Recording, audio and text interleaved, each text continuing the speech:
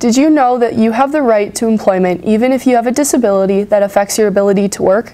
It's actually illegal for employers not to hire you because of your disability. And if you already have a job, your employer can't just fire you because of your disability.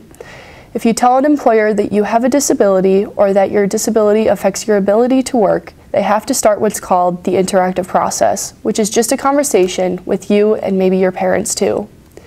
The whole point of the conversation is to come up with a reasonable accommodation, which is doable modification to the job that allows you to keep working.